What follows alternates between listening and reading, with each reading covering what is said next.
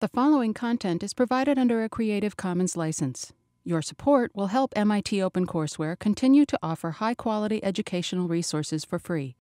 To make a donation or to view additional materials from hundreds of MIT courses, visit MIT OpenCourseware at ocw.mit.edu. So again, before we start, there's a survey online. If you haven't done so, I would guess at least one of you has not. Some of you have entered their answers and their thoughts, and I really appreciate this. It's actually very helpful. So, it seems that the course is going fairly well from what I've read so far. So if you don't think this is the case, please enter your opinion and tell us how we can make it better. One of the things that was said is that I speak too fast, which is absolutely true. I just can't help it. I get so excited. But I will really do my best, OK? I will try to, so just, I think I always start OK. I just end not so well. All right, so last time we talked about this chi-squared distribution, which is just another distribution that's so common that it deserves its own name. And this is something that arises when we sum the squares of independent standard Gaussian random variables. Okay, and in particular, why is that relevant is because if I look at the sample variance, then it is a chi-square distribution, and the parameter that shows up is also known as the degrees of freedom, is the number of observations minus 1. Okay, and so as I said, this chi-square distribution has an explicit probability density function, and I tried to draw it. And one of the comments was also about my handwriting, so I will actually not rely on it for detailed things. So this is what the chi-squared with 1 degree of freedom look like. And really what this is just the distribution of the square of a standard Gaussian, right? I'm summing only 1, so that's what it is. Then when I go to 2, this is what it is. 3, 4, 5, 6, and 10. And as I move, you can see this thing is becoming flatter and flatter and pushing to the right. Okay? And that's because I'm summing more and more squares. And in expectation, we just get 1 at every time. So it really means that the math is moving, the mass is moving to infinity. In particular, a chi-square distribution with n degrees of freedom is going to infinity as n goes to infinity. Another distribution that I ask you to think about. Anybody looked around about the student t distribution, what the history of this thing was? So I'll tell you a little bit. Maybe I understand if you don't have time. So the t distribution is another common distribution that is so common that it will be used and will have its table of quantiles that are drawn at the back of the book. Now, remember, when I mentioned the Gaussian, I said, well, there's several values for alpha that we're interested in, right? And so I wanted to draw a table for the Gaussian. We had something that looked like this. And I said, well, Q alpha over 2, right? We get alpha over 2 to the right of this number. And we said that there's a table for these things for common values of theta. Well, if you try to envision what this table will look like, it's actually a pretty sad table, right? Because it's basically one list of number. Why would I call it a table? Because all I need to tell you is something that looks like this. If I tell you this is alpha and this is Q alpha over 2, and then I say, OK, basically the 3 alphas that I told you I care about are something like 1%, 5%, and 10%. And my table will just give me Q alpha over 2. So that's alpha, and that's Q alpha over 2. And that's going to tell me that I don't remember this one, but this guy is 1.96. This guy is something like 2.45. I think this one is like 1.65 maybe. And maybe you can be a little finer, but it's not going to be an entire page at the back of the book. And the reason is because I only need to draw these things for the one standard Gaussian when the parameters are 0 for the mean and 1 for the variance. Now, if I'm actually doing this for the chi-squared, I basically have to give you one table per values of the degrees of freedom because those things are different. There's no way I can take, right, for Gaussians, if you give me a different mean, I can subtract it and make it back to be a standard Gaussian. For the chi-squared, there's no such thing. There's no thing that just takes the chi-squared with d degrees of freedom, nd, and turns it into, say, a chi-squared with 1 degree of freedom. This just does not happen. Okay? So there's no way to say the word is standardized, make it a standard chi-square. There's no such thing as a standard chi-square. So what it means is that I'm going to need one row like that for each value of the number of degrees of freedom. So that will certainly fill a page at the back of a book. Okay? Even maybe more. I mean, I need one per sample size. So if I want to go from sample size 1 to 1,000, I need 1,000 rows. Okay, so now the student distribution is one that arises where it looks very much like the Gaussian distribution. And there's a very simple reason for that, is that I take a standard Gaussian and I divide it by something. That's how I get the student. What do I divide it with? Well, I take an independent chi-square. I'm going to call it V. And I want it to be independent from Z. And I'm going to divide Z by root V over D. Okay? So I start with a chi-squared V. So this guy is chi-squared D. I start with Z, which is N01. I'm going to assume that those guys are independent. And my T distribution, I'm going to write it T, capital T, is Z divided by the square root of V over D. Why would I want to do this? Well, because this is exactly what happens when I divide not by the true variance, a Gaussian, but by its empirical variance. Okay? So let's see why in a second, right? So I know that if you give me some random variable, let's call it x, which is n mu sigma squared, then I can do this. X minus mu divided by sigma. I'm going to call this thing z, because this thing actually has some standard Gaussian distribution. I have standardized x into something that I can read the quantiles of at the back of the book. Okay? So that's this process that I want to do.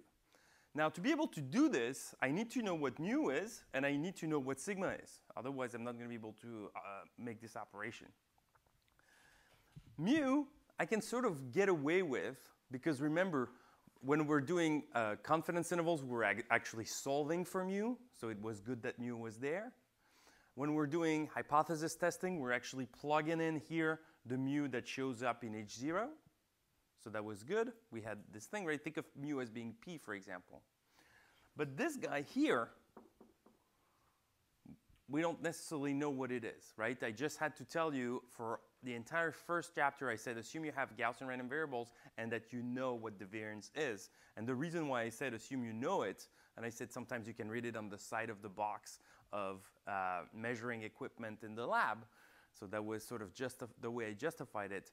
But the real reason why I did this is because I would not be able to perform this operation if I actually did not know what sigma was. But from data, we know that we can form this estimator Sn, which is 1 over n, sum from I equal 1 to n of xi minus x bar squared. And this thing is approximately equal to sigma squared. That's the sample variance, and it's actually a good estimator. Okay? Just by the law of large number, actually. This thing, by the law of large number, as n goes to infinity,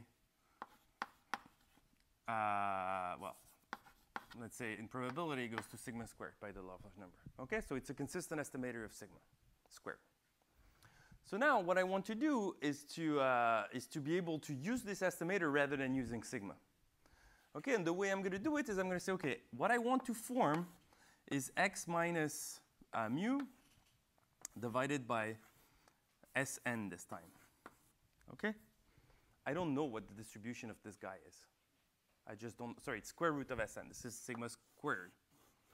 OK, so this is what I would take. And I could think of Slutsky, maybe something like this, that would tell me, well, just use that and pretend it's a Gaussian.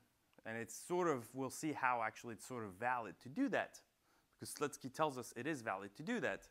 But what we can also do is to say, well, this is actually equal to x minus mu divided by sigma, which I know what the distribution of this guy is.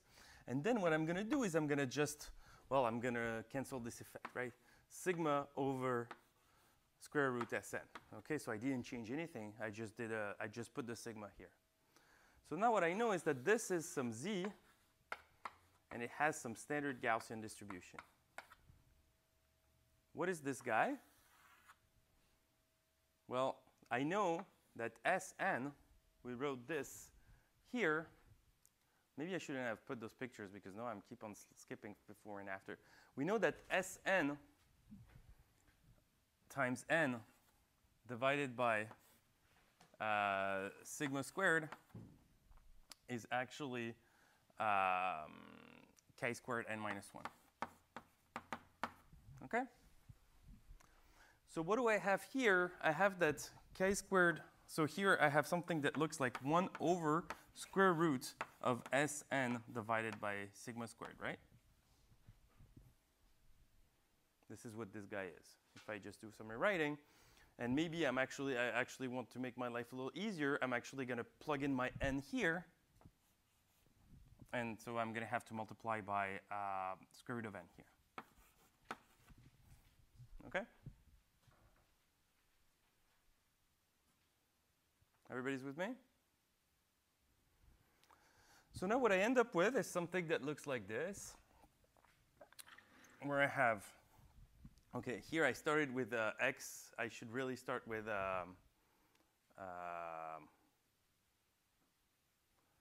OK. I should really start with xn bar minus mu times square root of n, right? That's what the central limit theorem would tell me. I need to work with the average rather than just one observation, OK? So if I start with this, then I pick up a square root of n here. OK?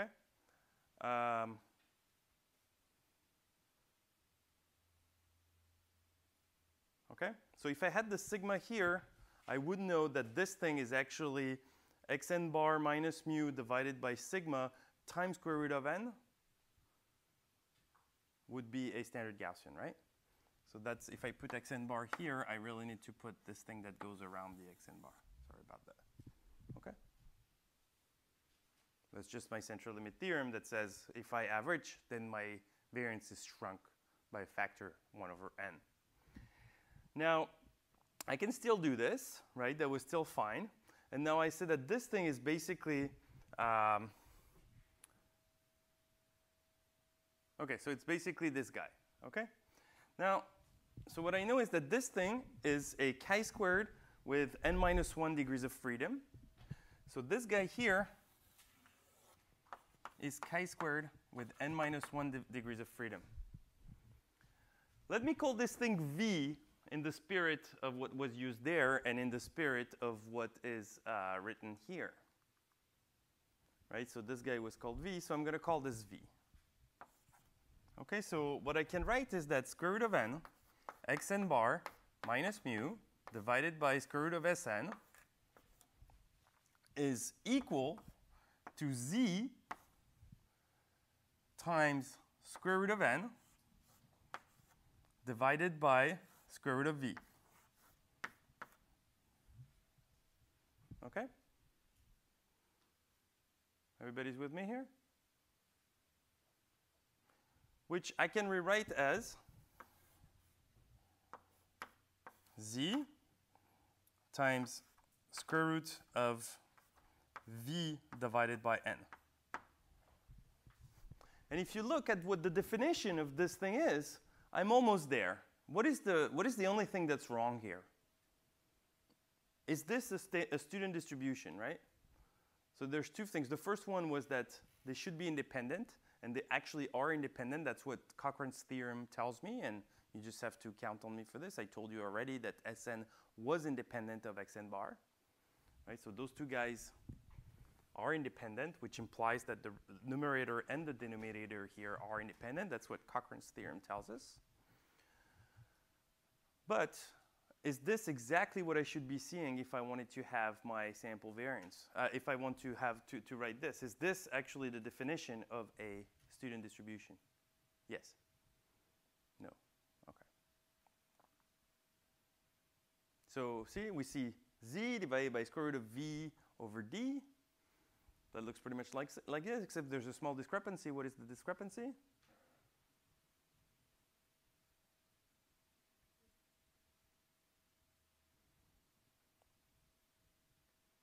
There's just this square root of n minus 1 thing, right? So here, v has n minus 1 degrees of freedom.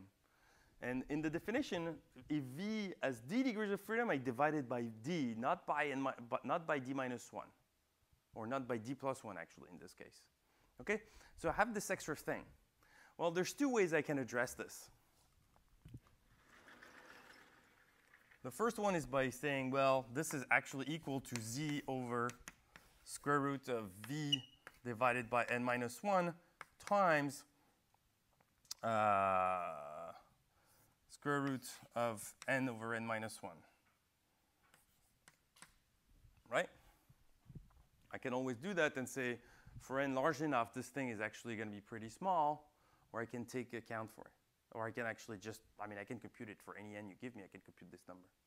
And so rather than having a t distribution, I'm going to have a t distribution times this deterministic number, which is just a function of my number of observations. But what I actually want to do instead is probably use a slightly different normalization, which is just to say, well, why do I have to define Sn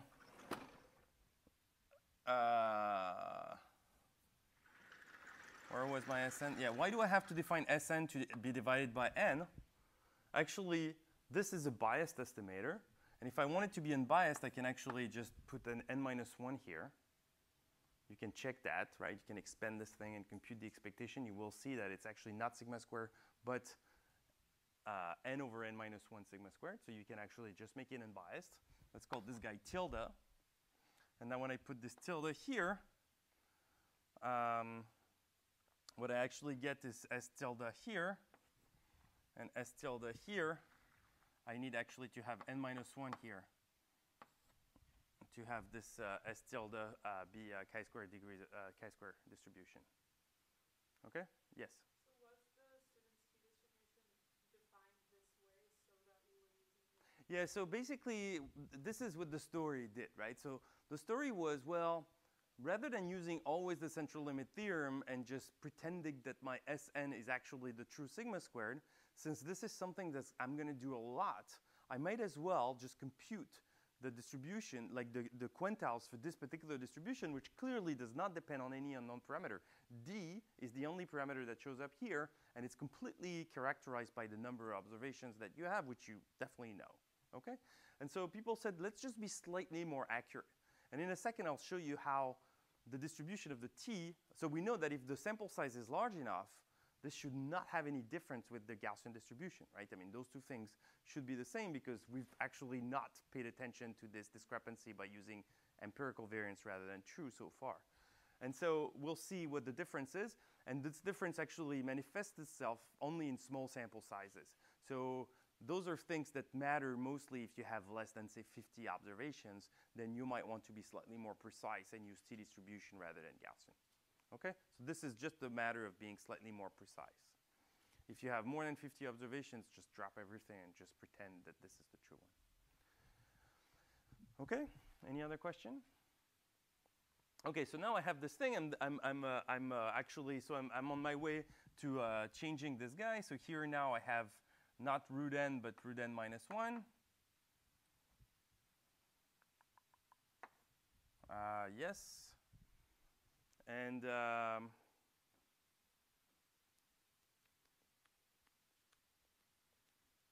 that true?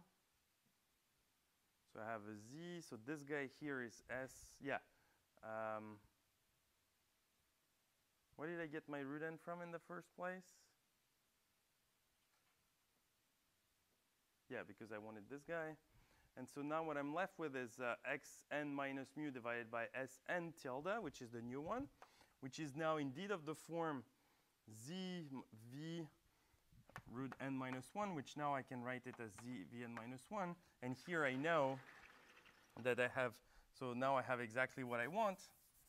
And so this guy is n01, and this guy is chi-squared with n minus 1 degrees of freedom.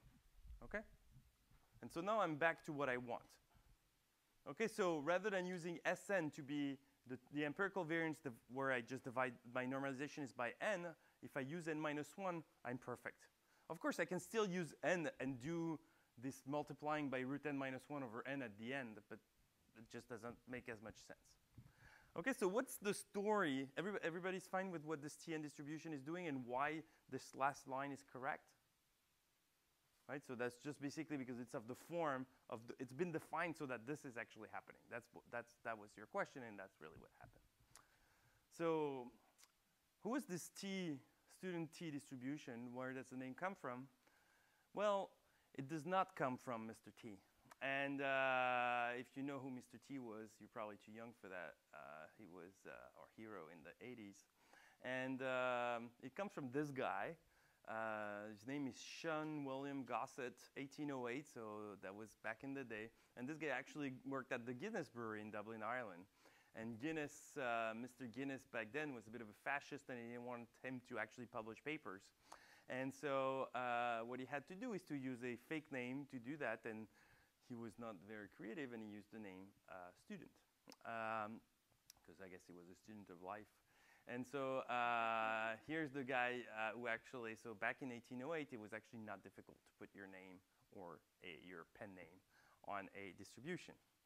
OK, so what does this thing look like? And actually, how does it compare to the standard normal distribution? Do you think it's going to have heavier or lighter tails compared to the standard distribution, the Gaussian distribution? Yeah, right, because I have extra uncertainty in the denominator, right? So it's actually going to make things wiggle a little wider. So let's start with a reference, which is the standard normal distribution. All right, so that's my usual bell-shaped curve. And this is actually the T distribution with 50 degrees of freedom. All right, so right now, that's probably where you should just stand up and leave, because you're like, why are we wasting our time? Those are actually pretty much the same thing. And it is true. If you have 50 observations, both the central limit theorem. So here, OK. One of the things that you need to know is that if I want to talk about T distribution for, say, 8 observations, I need those observations to be Gaussian for real. There's no central limit theorem happening at 8 observations, right? But really, what this is telling me is not that the central limit theorem kicks in. It's telling me that what are the asymptotics that kick in?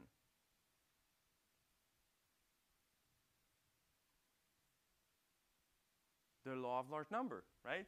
This is exactly this guy that's here. When I write this statement, what this picture is really telling us is that for n is equal to 50, I'm at the limit already almost. Okay, there's virtually no difference between using the left-hand side or using sigma squared. And now I start reducing. 40, I'm still pretty good. We can start seeing that this thing is actually losing some mass on top of us because it's actually pushing it to the left and to the right in the tails. And then we keep going, keep going, keep going. So that's at 10. Even at 10, there's not much of a difference, right? And so you can start seeing difference when you're at 5, for example. You can see the tails become heavier. And the effect of this is that when I'm going to build, for example, a confidence interval to put the same amount of mass to the right of some number, let's say I'm going to look at this Q alpha over 2, I'm going to have to go much farther, which is going to result in much wider confidence intervals. OK? 2, 4, 3, 2, 1. OK, so that's the T1. Obviously, that's the worst. Well, if you ever use the T1 distribution, please ask yourself, why in the world are you doing statistics based on one observation? All right? And OK, but that's basically what it is. So now that we have this T distribution, we can define more sophisticated tests than just take your favorite estimator and see if it's far from the value you're currently testing, right? That was our rationale to build a test before. And the first test that's non-trivial is a test that exploits the fact that the maximum likelihood estimator, under some technical condition, has a limit distribution which is Gaussian with mean 0 when properly centered, and covariance matrix or given by the Fisher information matrix. Remember this Fisher information matrix? I'm totally OK. And so this is the setup that we have. OK, so we have, again, an IID sample. Now I'm going to assume that I have a d-dimensional parameter space, theta. And that's why I talk about Fisher information matrix and not just Fisher information, say, number. And I'm going to consider 2 hypotheses. All right, so here I'm going to have H0 theta is equal to theta 0, h1, theta is not equal to theta 0, OK? And this is basically what we thought when we said, are we testing is if a coin is fair or unfair. So fair was p equals 1/2, unfair was p different from 1/2. And here I'm just making my life a bit easier. OK? So now I have this maximum likelihood estimator that I can construct, because let's say I know what p theta is, and so I can build a maximum likelihood estimator. And I'm going to assume that this technical conditions that ensure that this maximum likelihood properly standardized converges to some Gaussian are actually satisfied, and so this thing is actually true. OK? So the theorem, the way I stated it, if you're a little puzzled, this is not the way I stated it. And the first time, the way we stated it was that theta hat MLE minus theta naught. So here I'm going to place myself under the null hypothesis. So here I'm going to say under H0.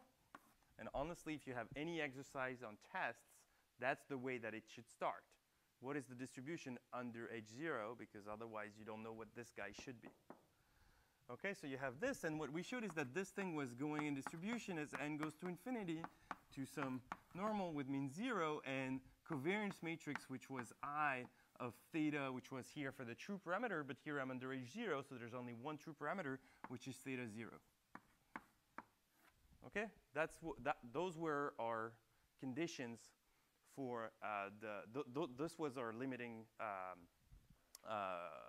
central limit theorem for, I mean, it's not really central limit theorem, but limited theorem for the maximum likelihood estimator. OK, everybody remembers that part? The line before said under technical conditions, I guess. So now it's not really stated in the same way. If you look at what's on the slide, here I don't have the Fisher information matrix, but I really have the identity of RD. How do I turn if I have a random variable x, which has some covariance matrix sigma, how do I turn this thing into something that has covariance matrix identity? How do I, so if this was a sigma squared, right? Well, the thing I would do would be divide by sigma, and then I would have a 1, which is also known as the identity matrix of R1. Now, what is this? This was root of sigma squared, right? So what I'm looking for is the equivalent of taking sigma and sort of dividing by the square root of sigma, which obviously those are matrices I'm certainly not allowed to do. And so what I'm going to do is I'm actually going to do the following. Sigma 1 over square root of sigma squared can be written as sigma to the negative 1/2. And this is actually the same thing here. OK, so I'm going to write it as sigma to the negative 1/2. And now this guy is actually well defined. This is just the, so this is a positive symmetric matrix. And you can actually define its square root by just, well, taking the square root of its eigenvalues, for example. And so you get sigma 1/2 equals and follows n0 identity. OK? And in general, this guy has, I'm going to see something that looks like sigma 1/2, negative 1/2, sigma, sigma, negative 1/2. OK? And that's all these things. I have minus 1/2 plus 1 minus 1/2. This whole thing collapsed to 0, and it's actually the identity. OK, so that's the actual rule. OK, so if you're not familiar with this, this is basic multivariate Gaussian distribution computations. Take a look at it. If you feel like you don't need to look at it, but you know like the basic maneuver, it's fine as well. We're not going to go much deeper into that. But those are part of the thing that are sort of standard manipulations about standard Gaussian vectors, because obviously standard Gaussian vectors arise from this theorem a lot. OK, so now I pre-multiplied by sigma to the minus 1/2. Now, of course, I'm doing all of this in the asymptotics. And so I have this effect. So if I pre-multiply everything by sigma to the 1/2, sigma being the Fisher information matrix at theta 0, then this implies this is actually equivalent to saying that square root of n. All right, so now I of theta naught plays the role of sigma times theta hat MLE minus theta naught goes in distribution as n goes to infinity to some standard Gaussian, multivariate standard Gaussian, n0 identity of RD. And here, to make sure that we're talking about a multivariate distribution, I can put a D here. Okay, so just so we know we're talking about the multivariate, though it's pretty clear from the context since the covariance matrix is actually a matrix and not a number. Michael?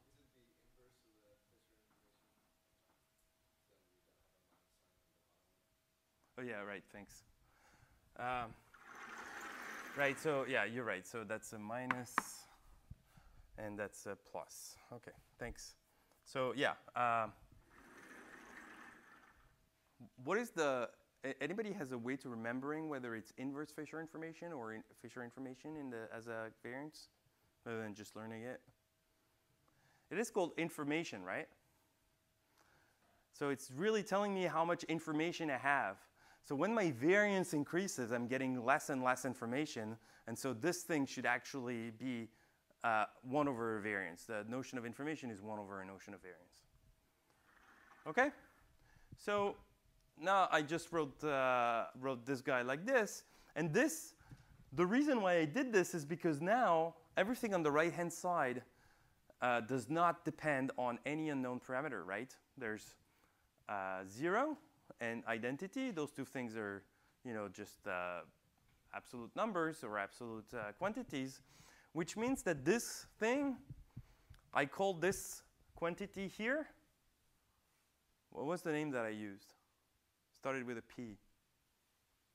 Pivotal, right? So this is a pivotal quantity, meaning that its distribution, at least its asymptotic distribution, does not depend on any unknown parameter. Moreover, it is indeed a statistic, right? Because I can actually compute it. I know theta 0, and I know theta hat MLE. One thing that I did, and you should actually complain about this, is on the board, I actually used I of theta naught. And on the slides, it says I of theta hat. And it's exactly the same thing that we did before. Do I want to use the variance as a way for me to check whether I'm under the right assumption or not? Or do I actually want to leave that part and just plug in the theta hat MLE, which should go to the true one eventually? Or do I actually want to just plug in the theta 0? So this is exactly playing the same role as whether I wanted to see square root of xn bar 1 minus xn bar in the denominator of my test statistic for p, or if I wanted to see square root of 0.5, 1 minus 0.5 when I was testing if p was equal to 0.5. Right? So this is really a choice that's left up to you. And that's something you can really choose the two. And as we said, maybe this guy is slightly more precise. But it's not going to extend to the case where theta 0 is not reduced to one single number. OK? Any question? All right, so now we have our pivotal distribution. So from there, I have this is going to be my test statistic. I'm going to use this as a test statistic and declare that if this thing is too large in absolute value, right? Because this is really a way to quantify how far theta hat is from theta 0. And since theta hat should be close to the true one, when this thing is large in absolute value, it means that the true theta should be far from theta 0. OK, so this is my new test statistic. Now, OK, I said it should be far, but this is a vector, right? So if I want a vector to be far, two vectors to be far, I measure their norm, OK? And so I'm going to form the Euclidean norm of this guy. OK, so if I look at the Euclidean norm of n, and Euclidean norm is the one you know.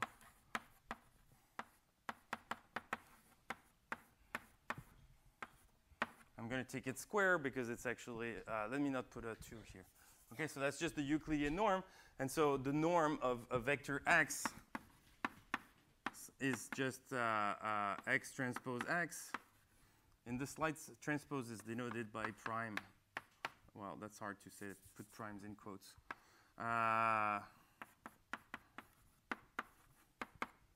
OK, That's a statistics standard that people do. They put prime for transpose. Everybody knows what the transpose is? OK?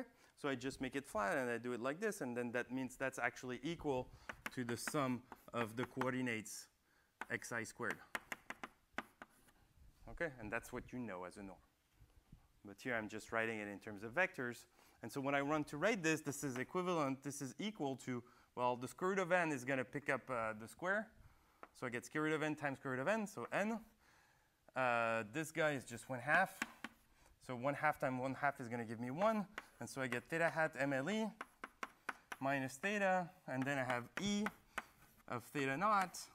And then I get theta hat MLE minus theta naught. And so this thing is my, by definition, I'm going to say that this is my test statistic Tn.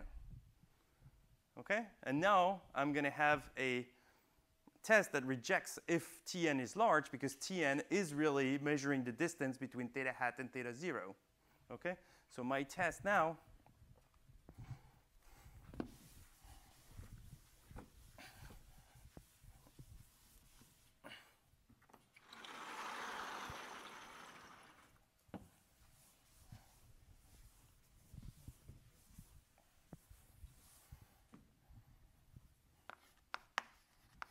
is going to be psi, which rejects, so says 1, if Tn is larger than some threshold t.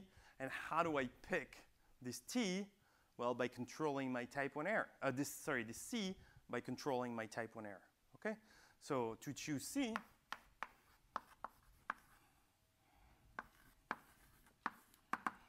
what we have to check is that p under theta naught, so here it's theta naught, that I reject, so that psi is equal to 1. I want this to be equal to alpha, right? That's how I maximize my type 1 error under the budget that's actually given to me, which is alpha. OK, so that's actually equivalent to checking whether p naught of Tn is larger than c.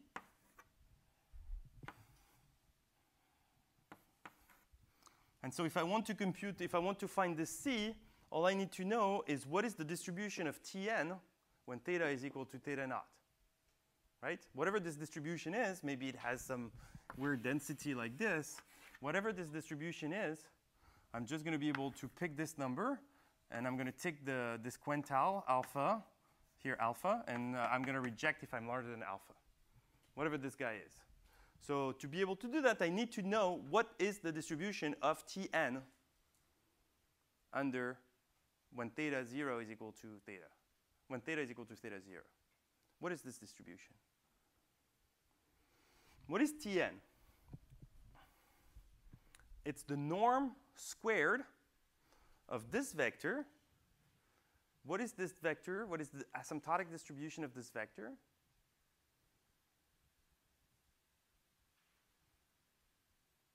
Yes? Just look one board up. What is the asymptotic distribution of this vector for which we're taking the norm squared? It's right here. It's a standard Gaussian multivariate. So when I look at the norm squared, right, so if z is a standard Gaussian multivariate, then the norm of z squared, well, by definition of the norm squared, is the sum of the zi squared.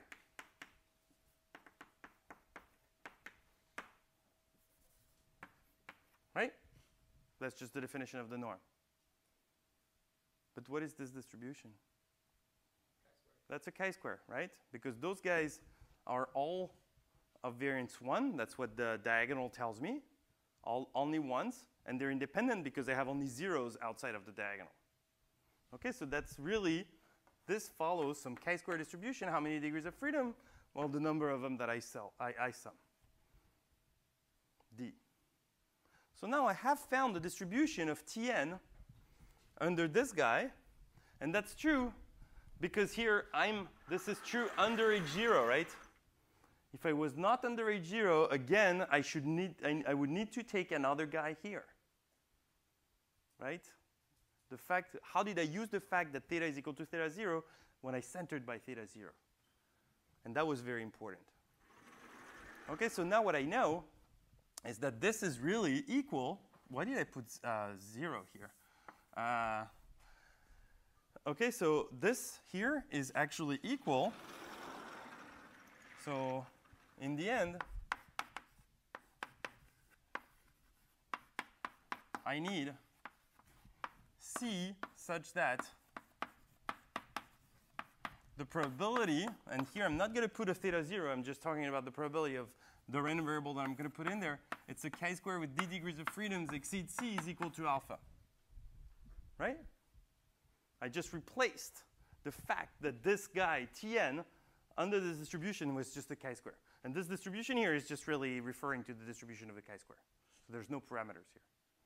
And now, that means that I look at my chi-square distribution. We know it sort of looks like this. Right? And I'm going to pick some alpha here. And I need to read this number, Q alpha. OK? And so here, what I need to do is to pick this Q alpha here for C. So take C to be Q alpha, the quantile of order 1 minus alpha of a chi-square distribution with this d degree of freedom. And why do I say 1 minus alpha? Because again, the quantiles are usually referring to the area that's to the left of them well, actually, it's by a convention. However, in statistics, we only care about the right tail usually. So it's not very convenient for us. And that's why, rather than calling this guy Q sub 1 minus alpha all the time, I write it Q alpha. OK? So now you have this Q alpha, which is the 1 minus alpha quantile, or quantile of order 1 minus alpha of chi squared d. And so now I need to use a table. For each d, this thing is going to take a different value. And this is why I cannot just spit out a number to you like I spit out 1.96. Because if I were able to do that, that would mean that I would remember an entire column of this table for each possible value of d. OK? And that I just don't know. OK, so you need just to look at tables. And this is what it will tell you. Often software will do that to you. You don't have to search through tables. OK, and so just as a remark is that this test, Wald's test, is also valid when I have this sort of other alternatives that I could see quite a lot, right? If I actually have what's called a one-sided alternative. All right, by the way, this is called Wald's test, OK? So taking Tn to be this thing.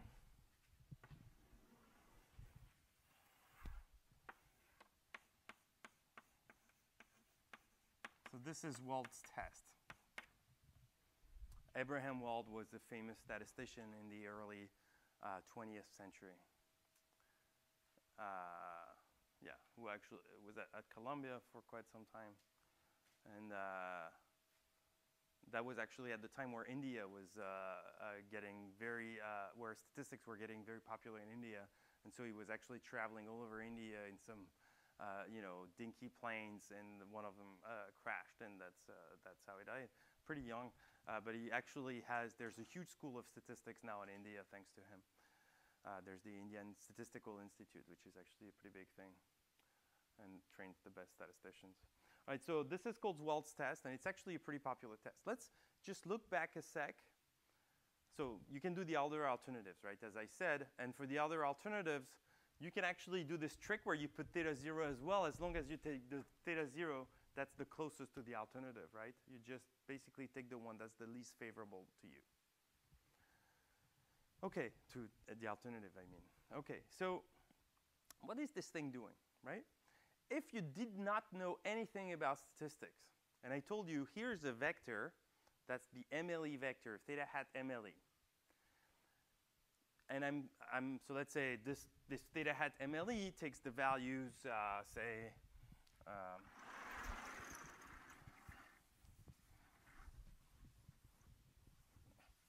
OK, so let's say theta hat MLE fixed values, say 1.2, 0.9, and 2.1.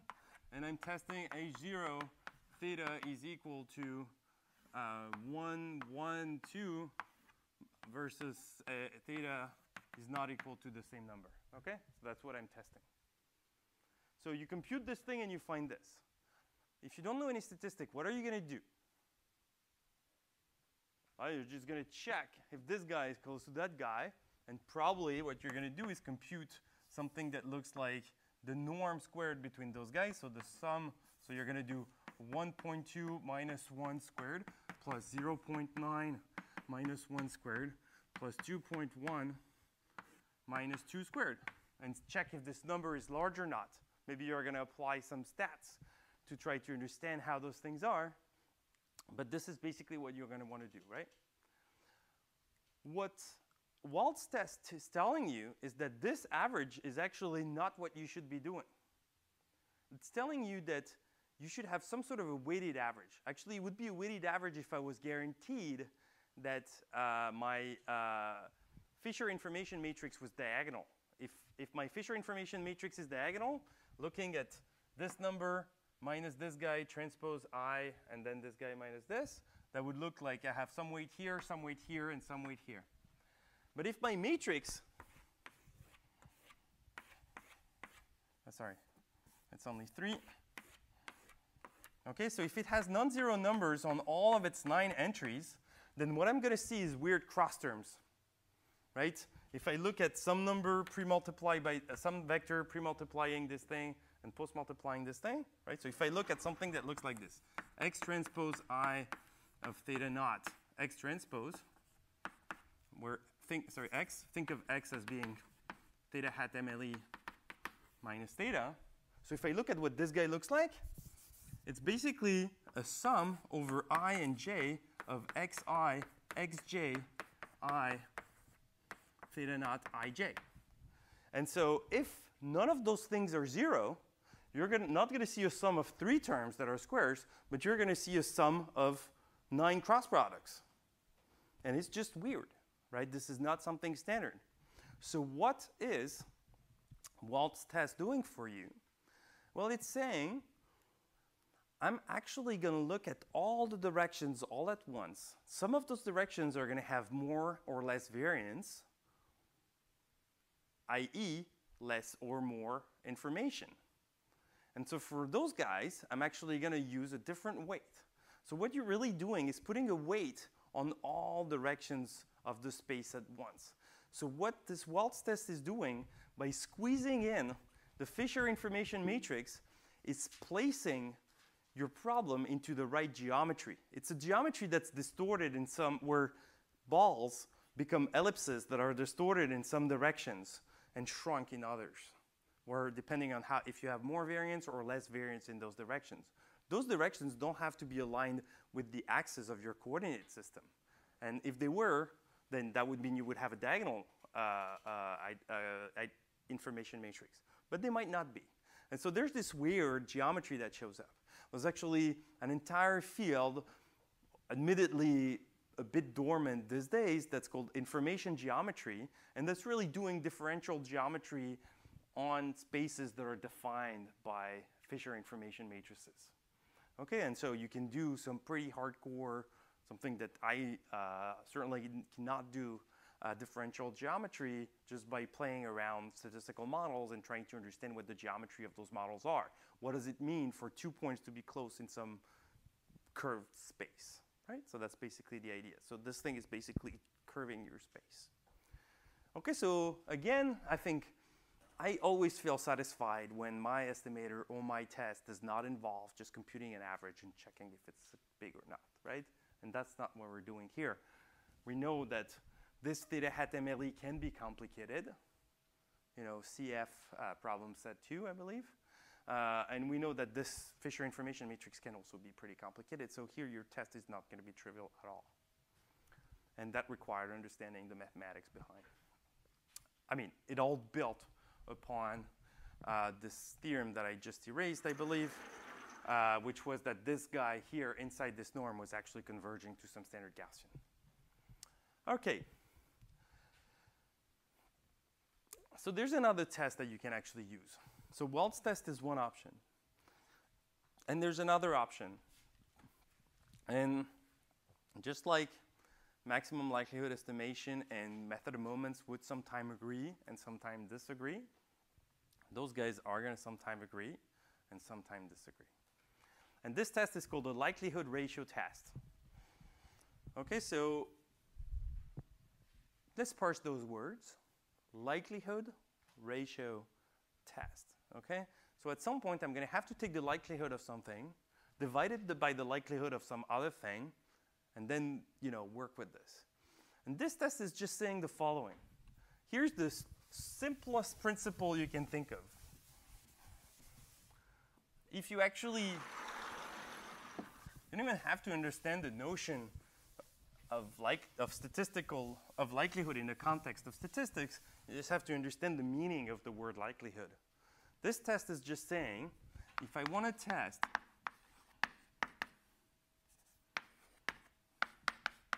H0, theta is equal to theta 0 versus theta is equal to theta 1, all I have to look at is whether theta 0 is more or less likely than theta 1. And I have an exact number that spits out, given a theta 0 or theta 1, and given data, I can put in this function called the likelihood, and they tell me exactly how likely those things are. Right? And so all I have to check is whether one is more likely than the other. And so what I can do is form the likelihood of theta, say 1, divided by the likelihood of theta 0, and check if this thing is larger than 1. That would mean that this guy is more likely than that guy. Right? That's a natural way to proceed. Now, there's one caveat here, which is that when I do hypothesis testing, I have this asymmetry between H0 and H1. And so I still need to be able to control what my probability of type 1 error is. And here I basically have no knob. Right? This is something, if you give me data and theta 0 and theta 1, I can compute to you and spit out a yes-no answer. But I have no way of controlling the type 2 and type 1 and type 2 error. So what we do is that we replace this 1 by some number c, and then we calibrate c in such a way that the type 1 error is exactly at level alpha. OK? So for example, if I want to make sure that my type 1 error is always 0, all I have to do is to say that this guy is actually never more likely than that guy, meaning never reject. And so if I let c go to infinity, then this is actually going to make my type 1 error go to 0. But if I let c go to negative infinity, then I'm going to have something that's I'm going to have I'm always going to conclude that H1 is the right one. Okay, so I have this trade-off, and I can turn this knob by changing the values of c and get different results. And I'm going to be interested in the one that maximizes my chances of rejecting the null hypothesis while staying under my alpha budget of type 1 error. So this is nice when I have two very simple hypotheses. But actually, to be fair, we've actually not seen any test that corresponds to a real-life example where theta 0 was of the form, am I equal to, say, 0.5, or am I equal to 0.41? We actually sort of suspected that if somebody asks you to perform this test, they're sort of seen the data before, and they're sort of cheating. So it's typically something, am I equal to 0.5 or not equal to 0.5, or am I equal to 0.5 or larger than 0.5? But it's very rare that you actually get only 2 points to test. Am I this guy or that guy? Now, I could go on. There's actually a nice mathematical theory, something called the Neyman-Pearson lemma, that actually tells me that this test, the likelihood ratio test, is the test given the constraint of type 1 error that will have the smallest type 2 error. So this is like the ultimate test. No one should ever use anything different. And we could go on and do this. But in a way, it's completely irrelevant to practice because you will never encounter such tests. And I actually find students that, they took my class as sophomores, and then they're still around a couple of years later. They're doing something. They're like, I have this testing problem, and I want to use likelihood ratio test. the Neyman-Pearson one, but I just can't because it just never occurs. I mean, it just does not happen. So here, rather than going into details, let's just look at what, building on this principle, we can actually make a test that work. OK, so now, for simplicity, I'm going to assume that my alternative, so now I still have a d-dimensional vector theta. And what I'm going to assume is that the null hypothesis is actually only testing if the last coefficients from r plus 1 to d are fixed numbers. OK? So in this example where I have theta was equal, so if I have d equals 3, here's an example. H0 is theta 2 equals 1, and theta 3 equals 2. OK, that's my H0. But I say I don't actually care about what theta 1 is going to be. OK? So that's my null hypothesis. I'm not going to specify right now what the alternative is. But that's what the null is. In particular, this null is actually not of this form. It's not restricting it to one point. It's actually restricting it to an infinite amount of points. Those are all the vectors of the form theta 1, 1, 2, right? For all theta 1 in, say, R. OK? That's a lot of vectors. And so it's certainly not like it's equal to one specific vector. OK? So now, what I'm going to do is I'm actually going to look at the maximum likelihood estimator. And I'm going to say, well, the maximum likelihood estimator, regardless of anything, is going to be close to reality, right? Now, if you actually tell me ahead of time that the true parameter is of this form, I'm not going to maximize over all 3 coordinates of theta. I'm just going to say, well, I might as well just set one to the second one to 1, the second one to 2, the third one to 2, sorry, and just optimize over this guy. Right? So effectively, I can say, if you're telling me that this is the reality, I can compute a constrained maximum likelihood estimator, which is constrained to look like what you think reality is. So this is what the maximum likelihood estimator is. That's the one that's maximizing, say here, the log likelihood over the entire space of candidate vectors, of candidate parameters. But this partial one, this is the constrained MLE. That's the one that's actually not maximizing over all thetas, but only over the thetas that are plausible under the null hypothesis. OK? So in particular, what can I say if I look at Ln of this constraint thing, theta hat n, c, compared to Ln theta hat, let's say, n MLE? So we know which one is bigger?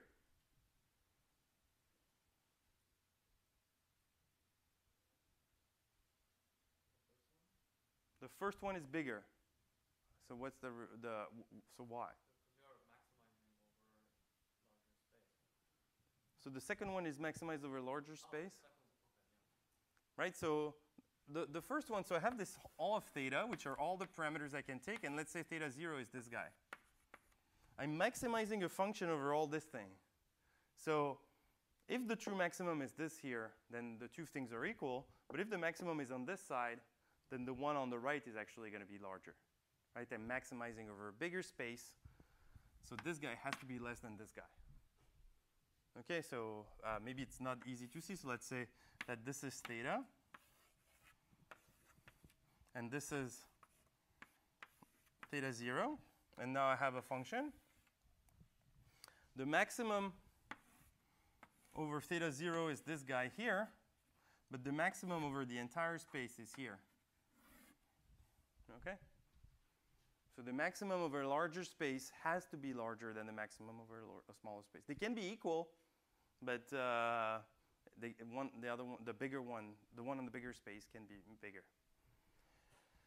However, if my true theta actually did belong to theta 0, if H0 was true,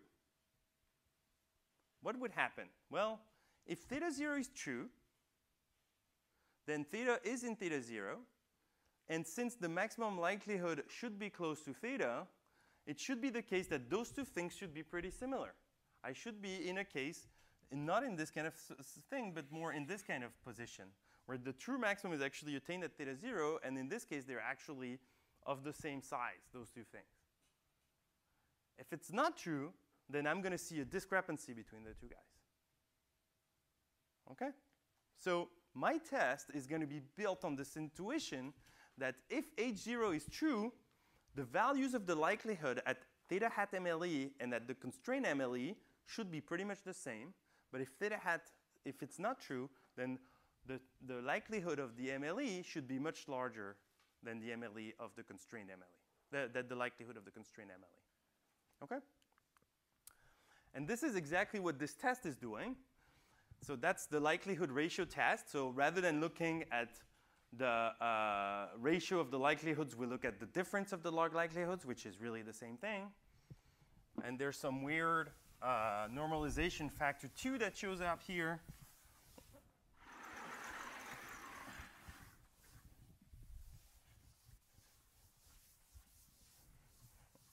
And this is what we get. So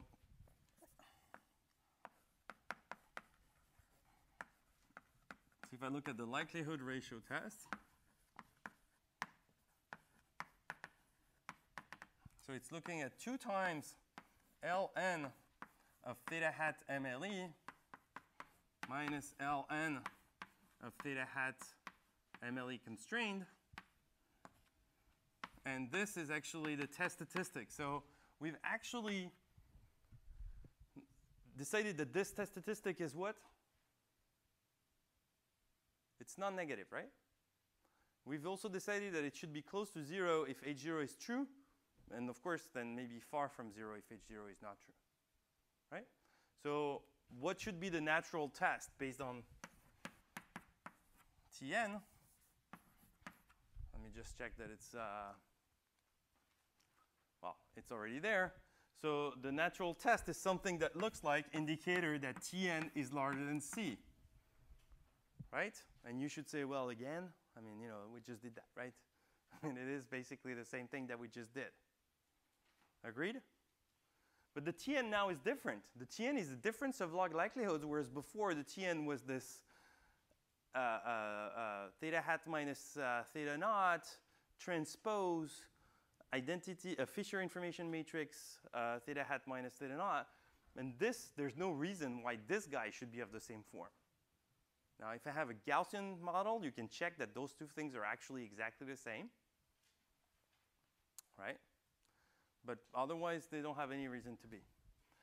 And now, what's happening is that under some technical conditions, if H0 is true, so now what happens is that, so if I want to calibrate C, what I need to do is to look at what is the value of, what is the C such that this guy is equal to alpha, and that's for the distribution of T under the null, right?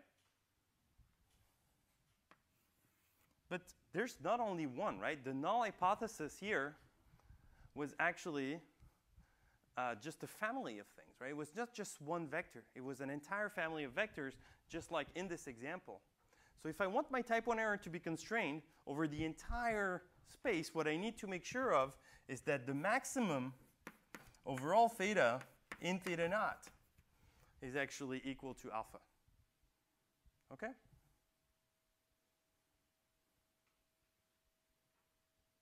Agreed? Yeah. Yeah, so H naught you define here. So, but what is H1? The alternative hypothesis? So not equal. Okay. In this case, it's going to be not equal. I mean, it can really be anything you want. It's just you're going to have a different type 2 error. Because here, we're sort of like stuck in a corner. We've built this T. It has to be small under the null. And whatever the null, not the null is, we just hope that it's going to be large. So even if I tell you what the alternative is, you're not going to change anything about the procedure.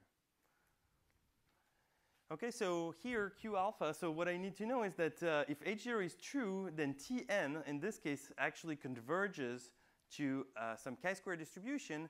And now here, the number of degrees of freedom is kind of weird, right?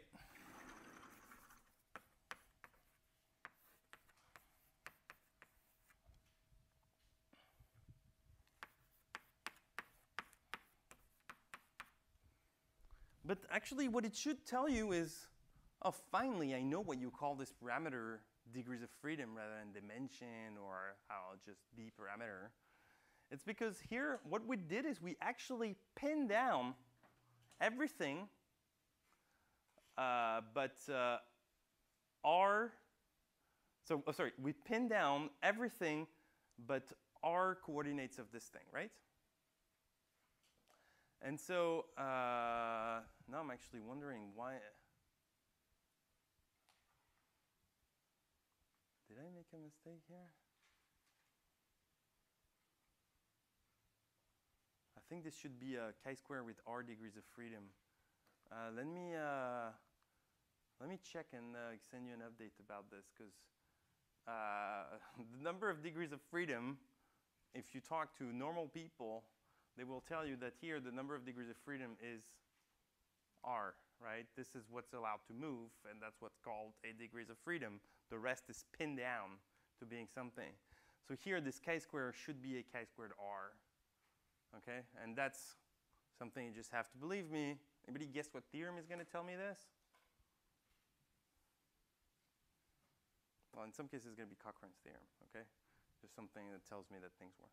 Now here, I used a very specific form of the null alternative. And so for those of you who are sort of familiar with linear algebra, what I did here is H0 consists in saying that theta belongs to a r-dimensional linear space, right? It's actually here the r-dimensional linear space of vectors that have the first r coordinates that can move and the last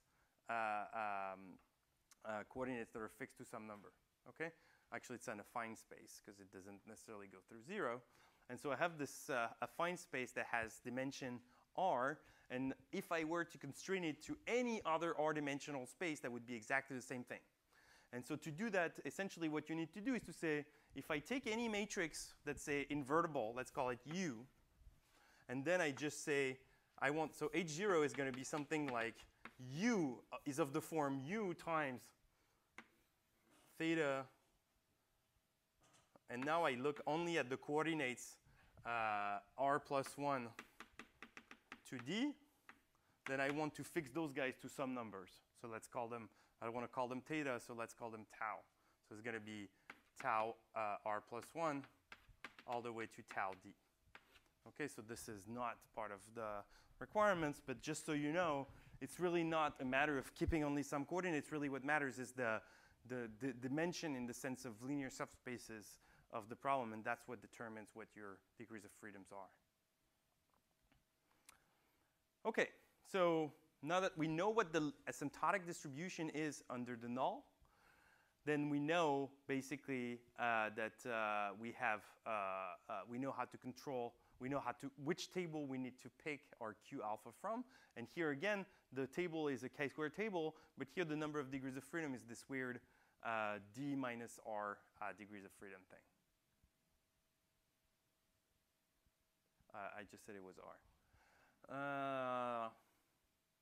I'm just checking, actually, if I'm...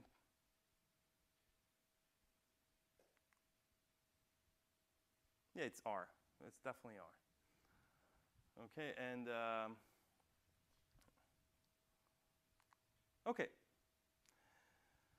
So here we've made tests. We're testing if our parameter theta was explicitly in some set or not. Was it explicitly? By explicitly, I mean we're saying, is theta like this or is theta not like this? Is theta equal to theta not, or is theta not equal to theta not? Are the last coordinates of theta equal to those fixed numbers, or are they not? Right? It was something I was stating directly about theta. But there's going to be some instances where you actually want to test something about a function of theta, not theta itself. For example, is the difference between the first coordinate of theta and the second coordinate of theta positive, right? That's definitely something you might want to test, because maybe theta 1 is, OK, let me try to think of some good example. I don't know, maybe theta 1 is your drawing accuracy with the right hand, and theta 2 is the drawing accuracy with the left hand, and I'm actually collecting data on young children to be able to test early on whether they're going to be left-handed or right-handed, for example. Okay? And so I want to just compare those two with respect to each other, but I don't necessarily need to know what the absolute score for this handwriting skills are. Okay, so sometimes it's just interesting to look at the difference of things, or maybe the sum, say the combined effect. Maybe this is my two measurements of blood pressure, and I just want to talk about the average blood pressure, and so I can make a linear combination of those two. And so those things implicitly depend on theta. And so I can generically encapsulate them in some test of the form g of theta is equal to 0 versus g of theta is not equal to 0. And sometimes in the first test that we saw, g of theta was just the identity, right? Or maybe the identity minus 0.5. Right? If g of theta is theta minus 0.5, that's exactly what we've been testing. If g of theta is theta minus 0.5, and theta is p, the parameter of a coin, this is exactly of this form. So this is a simple one, but then there's more complicated ones we can think of. Okay? All right, so now how can I do this? Well, let's just follow our recipe. Everything we did was to try, so we traced back. We were trying to build a test distribution that was a test statistic which was pivotal, right? We wanted to have this thing that had nothing that depended on the parameter.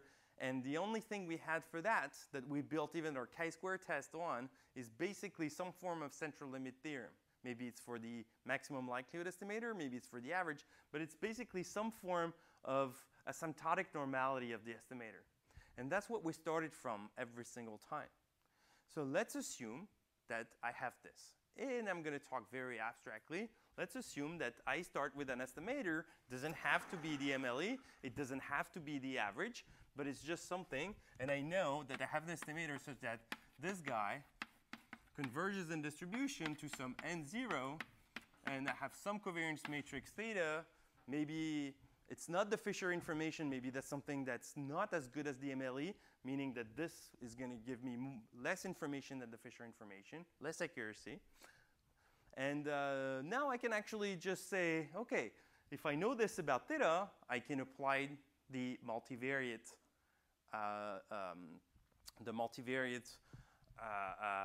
delta method, which tells me that square root of n g of theta hat minus g of theta goes in distribution to some n 0. And then the price to pay in one dimension was multiplying by the square of the derivative. And we know that in multivariate dimension, it's pre-multiplying by the gradient, post-multiplying by the gradient.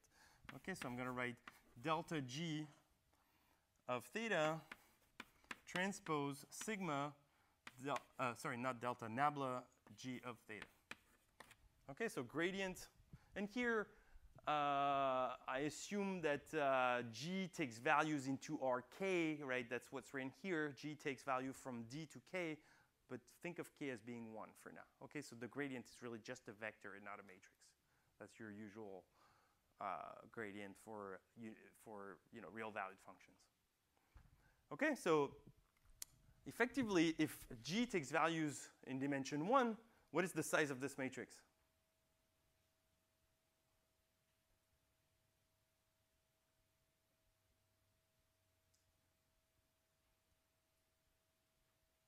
I only ask trivial questions. Remember, that's rule number 1. It's 1 by 1, right? And that's, you can check it because on this side, those are just the difference between numbers. And it would be kind of weird if they had a covariance matrix at the end. I mean, this is a random variable, not a random vector. OK, so I know that this thing happens. And now, if I basically divide by the square root of this thing,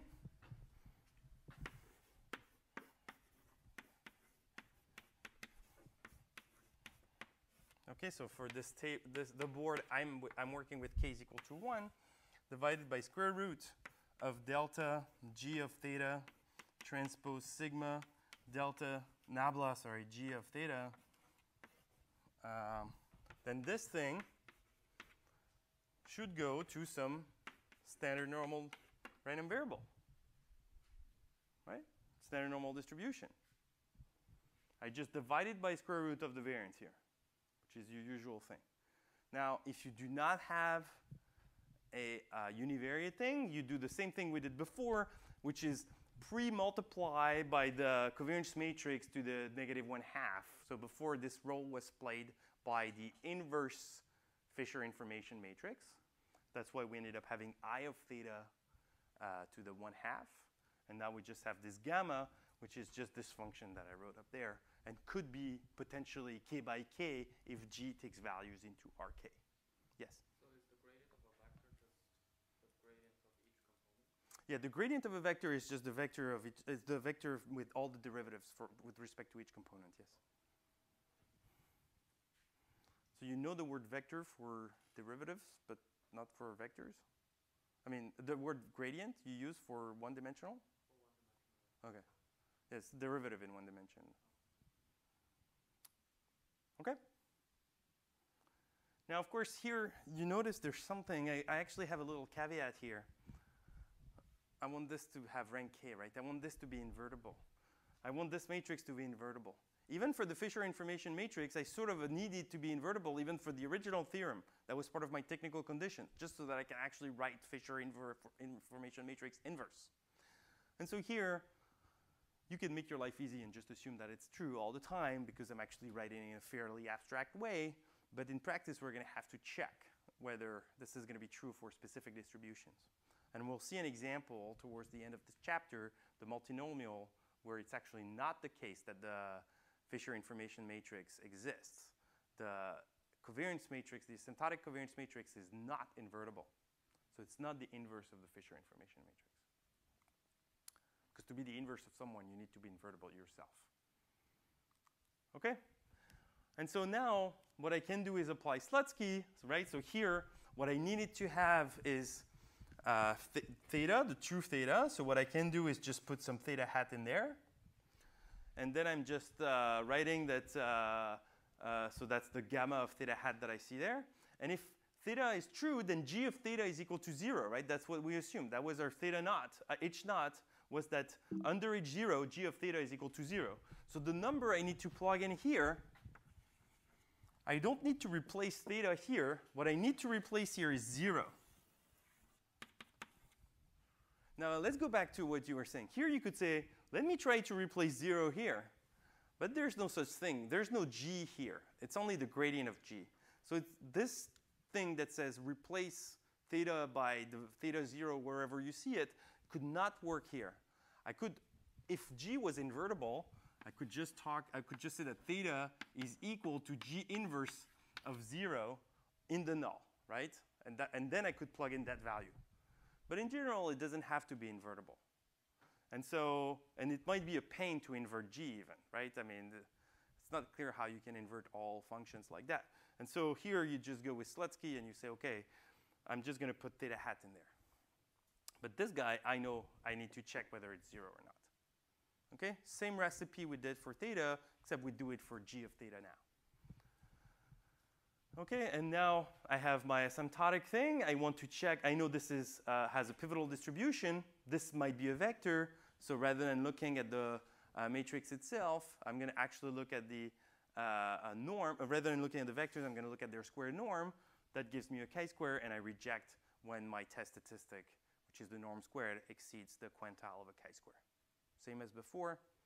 Just do it on your own. Before we part ways, I wanted to just mention one thing, which is, look at this thing. If g was of dimension 1, the Euclidean norm in dimension 1 is just the absolute value of the number, right? Right? Which means that when I'm actually computing this, this is actually, so I'm looking at the square, so it's the square of something. So it means that this is the square of a Gaussian. And it's true that indeed a chi-square 1 is just the square of a Gaussian. But OK, sure, this is the tautology. But let's look at this test now. This test was built using Wald's theory and like some pretty heavy stuff.